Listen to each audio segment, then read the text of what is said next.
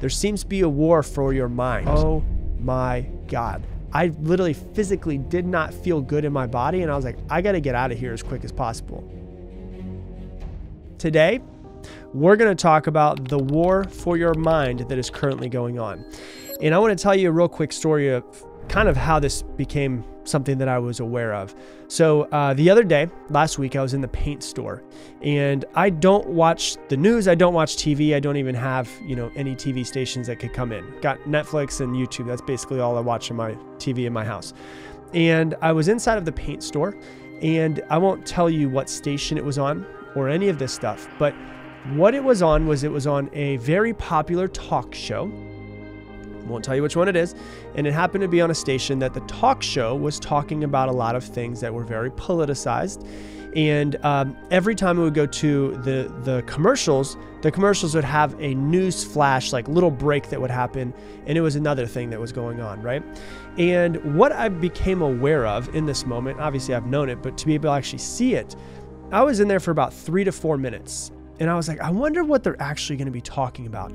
And it was so blatantly obvious to me that this station was trying to push their propaganda to make you think and feel a certain way. Now, I'm not saying what station was any of those things, but what I'll tell you is no matter what side it is, whether it's the left or the right, whatever it is, they are trying to have a war for your mind by throwing out propaganda and things and making the world seem a lot worse than it actually is. Right? And within 3 to 4 minutes of being in there, I became very uncomfortable because I was like, I can literally feel how other people that don't know this is going on can think that the world is absolutely terrible right now, to think that the world is absolutely going to shit, to think that there's so much to be afraid of. And I've got to pick a side of what side I'm on.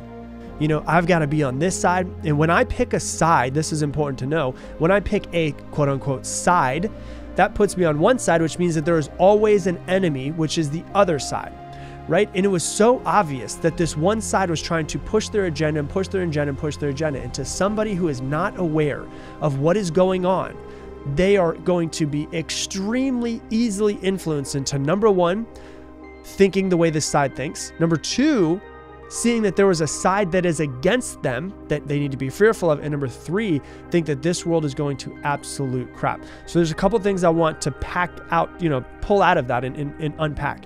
The first thing, why is the news so negative? And I've done episodes on this before in the past. The news is so negative because as a human, our brains naturally go towards what is negative, aka what is wrong. Why is that important? Because 10, 20, 30, 100,000 years ago, when we focused on what was wrong, we were able to fix it, which then meant that we would stay alive. Because what was wrong 100,000 years ago could mean death if we don't fix it. So now, what happens is the news in this media, not even just the news now, it's also just the media, these stations, then they disguise them as talk shows, they disguise them as TV stations, they disguise them as all of these different shows that they put out there, are out there putting fear and fear and fear and fear and fear into people. And the reason why is because when you're fearful, you're going to watch more because you want to find the solution to this problem. And the more that you watch these stations, the more money that they're going to make off of ad revenue. If you watch them, they're going to get more ad revenue. The more millions of people that watch their shows, their TV stations, their news stations, their talk shows, all of those things, the more people that watch them, well, they're going to make more money. So that's the first thing. So you've got to be very clear as to what you're watching and to be very clear, is this something that is supporting me growing into the person that I want to be, or is this something that's actually holding me back and keeping me in a fearful state? Just simple way to diagnose, just ask yourself this question. What I'm watching right now, how does it make me feel? Right? If you're watching TV and the news happens to pop up and you say, how does this make me feel? And you're like, I feel really worried. I feel very fearful and I don't feel very positive about the direction of the world. Turn it off. Like, get it off as soon as possible, because that's not helping you create the life that you want. That's holding you back. That's keeping you paralyzed. That's immobilizing you versus mobilizing you towards what it is that you want to create, right? So the first thing to be very aware of is that they are putting fear into every person that's out there because it's an easy way to control. The second thing that you have to realize is this, and once again, before I go any further, I'm not saying that the world doesn't have problems. The world definitely has problems. And the world will always have some problems in some sort of way. There's 7.5 billion people on this planet. Are there a few bad apples out there? Are there a few kooky people that are off the rails? Absolutely. There will never be nothing bad. I don't believe that will ever get to that point. What I'm saying is seems way worse than it actually is based off of, number one, all of the cameras now exist in the world because everybody's got a camera inside their pocket. And number two, how it can be pushed over and over and over again through every platform, through the news, through social media, through everything that you could possibly see. So is the world perfect? No. Will it ever be? No. But it's nowhere near as bad as they make it seem, right? So that's the first thing to be very aware of. The second thing, as to why would the media, I don't even just say the news anymore, why would the media, the stuff you see on TV, talk shows, all of these things, why would they put so much negativity and so much fear-based stuff out there? Reason why is because the easiest way to control people is through fear, guilt, and shame. Let me say that again. The easiest way to control somebody is fear, guilt, and shame. Think about what's been going on the past year and how much fear, guilt, and shame has been put out into the media. It is crazy how much has been put out there. Right? And I'm not talking about any side. I'm not part of any side, just so you guys know. I don't believe in any specific side. I don't think that there is a side to just go for.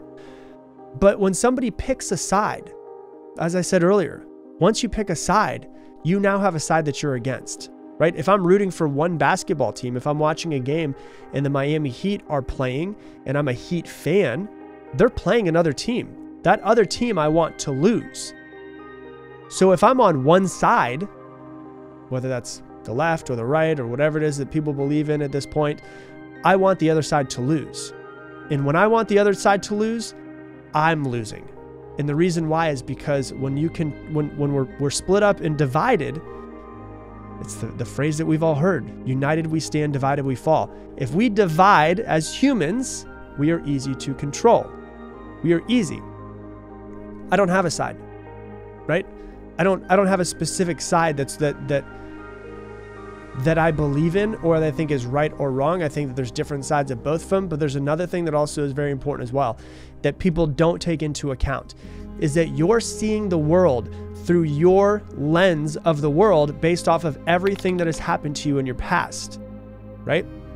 You're seeing the world. You think the way that you think. You believe what you believe based off of the way that you were raised and circumstances that were presented to you in your life. Let me say that again. You think the way that you think and you believe what you believe based off of the way that you were raised and circumstances that life presented you with. So, someone who doesn't believe the exact same thing that you believe and think the exact same way that you think is because of the way they were raised and the circumstances that life presented them with. So that's very important to realize. Who's to say that if instead of having your life, you had their life, that you wouldn't think exactly the same as them? So what I want you to realize is that we need to stop looking at other people and saying, that's the enemy, I'm different than them, this is my side, that's another side. The only thing that we should be doing at this point is focusing on how we can love the other people. Now, this is really interesting because I put up a video on Instagram talking about this the other day. And most people were in full agreement. Yes, we need to figure out a way to love more, to love more, to love more, because the opposite of love is fear. Think about how much, if I don't like the other side, whatever that side is, it's coming from a place of fear, right? Love is the only thing that's going to get us through all of this, right? There is no other way. Battling and picking sides will not solve our problems. Look at our government. If you're in the United States, all they do is just bicker like a bunch of little children, right? Oh, there's this side, there's this side. They're just battling. All they're doing. There's no love at all in all of that, right? Closing off will not solve our problems. There is no other side that you can be on. The only side that you can be on right now or ever is human. You are a human. No matter where you're from, no matter what you look like, no matter what you believe in, no matter any of those stuff, none of those things matter. What you are is you're a human. And everybody else that's on this planet, all 7.5 billion of them are human as well. When we are divided, we are easily conquered. If you look around and you don't see the things in this world that you currently, if there's certain aspects of this world that you don't like, I completely understand that. But fighting is not going to create something better. What's going to create something better? Figuring out a way to love more. right? To unite, not to divide. When people are united is when things happen. But when we say that's evil, this person's evil, that side's evil, what happens? We get divided. And when you divide, nothing's going to actually happen. Nothing good is going to actually happen. Look at the past 100 years of how much division has happened in the past 100, 200 years, right? Does it look like it's going in the right direction? Well, probably not. If you watch the news, it looks like it's going in the wrong direction really fast, actually, right? But anything that you've tried to do in the past and put somebody into a box, and anything that's happened that's put somebody into a box of this is what you believe, this is what I believe, this is what they believe, divides people. And when you are divided, you are easily conquered. So what we need to do is figure out a way to love more. Let me give you an example of what I mean. As I said a few minutes ago, people believe what they believe and they think what they think based off of what has happened to them in their past, what life has brought to them, and what they were taught, right? So I might look at somebody and say, you know what? I don't necessarily believe the exact same things that they believe. But does that mean I can't love them or find some sort of love for them? It might be hard sometimes, but it doesn't mean it's impossible. It means it's something that we got to work towards, right? So you look at it and you've heard the phrase, love your neighbor, right? Love your neighbor, love your neighbor. When we're divided, nothing's going to happen that's going to be good. But when we unite and we can work through our problems, we can work through things that are going on, that's when things actually start to change, right? So if I look at somebody and I say, okay, this person, I don't agree with much of what they say. Actually, I don't agree with most of what they say, but I didn't have their life. I didn't have their circumstances. I didn't have any of the things that they had. So if I was in their exact same shoes and I went through the exact same life that they had, would I think the same as them? And there's a possibility that I would, which means that how can I say I'm better than them and that my opinion and my stance is better than them? I can look at them and I can say, you know what? I don't agree with them, not 100%. There's some things that we definitely on other sides, but I can love them either way. Why can I love them? Because number one, I'm an empathetic person. We all have empathy and we can always be empathetic towards other people and what they've been through in their lives, right?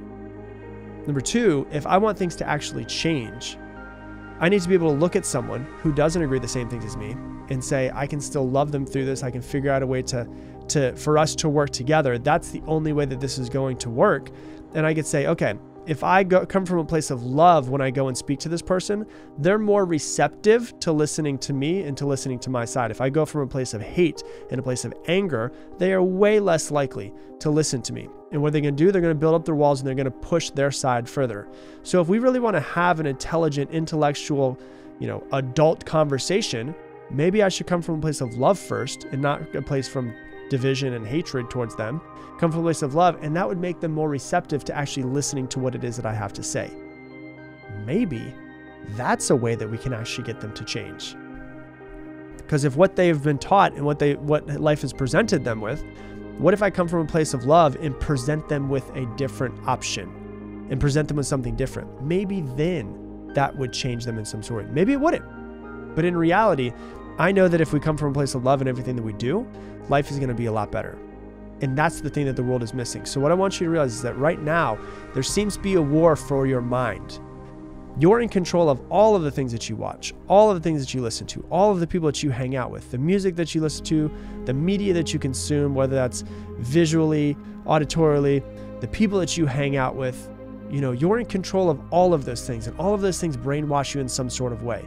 The question is it brainwashing you to become the person that you want to become, or is it brainwashing you to hold you back and not get you to move forward, right? All I know is that when I walked into that paint store and I saw those 3 to 4 minutes, I was like, oh my God. I literally physically did not feel good in my body, and I was like, I got to get out of here as quick as possible. Because number one, I could see what it was doing to me, and number two, I could see what it's doing to other people who aren't necessarily paying attention and who don't have this knowledge as well. So just be, number one, come from a place of love. Be very loving in everything that you do. And number two, realize you're in control of the information that comes into your head. Be in control of it. Be very diligent about what you allow to come into your head. Number three, look at everyone else around you and realize that if I pick a side and if I become divisive, we're easily conquered. The only way that we're going to change this world into becoming the world that we want to be is we have to first become that change. If we want people to get along more than they're getting along now, we need to first be the people who start getting along with people. If we want people to be more loving, we need to first be the people that are more loving. Gandhi said it. Still makes sense. Be the change you want to see in the world. What do you need to do and change within yourself to be the change that you want to see in the world? What change do you want to see in the world, and how can you take that and put it inside of you? There's a war for your mind going on. Be in control of what's actually coming into your head. Be in control of every thought that you think, every action that you take, and come from a place of love in every single thing that you do. And I promise you, that'll be the first step towards a better world. Hey, thanks so much for watching this video. If you want to learn even more about mastering your mind, click right here and watch this video as well. Typically, the people who follow me tend to be more optimistic versus pessimistic. 78% of the people who follow me think that the world is. Yeah, I was super surprised by that.